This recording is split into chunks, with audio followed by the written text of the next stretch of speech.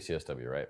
Satoshi invents a system to remove having to trust other people and replace that with cryptographic signatures.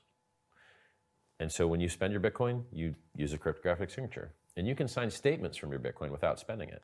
So the same signature, the same key that allows you to spend your Bitcoin is the same key that you can use to sign a statement and say, I own this, check it out, look, I could spend it if I want. And you sign it, and then people can verify it and go, yep, they do have the key. So the obvious, simplest, bulletproof way for Satoshi to prove that he's Satoshi is to sign a key from some of Satoshi coins. It's free.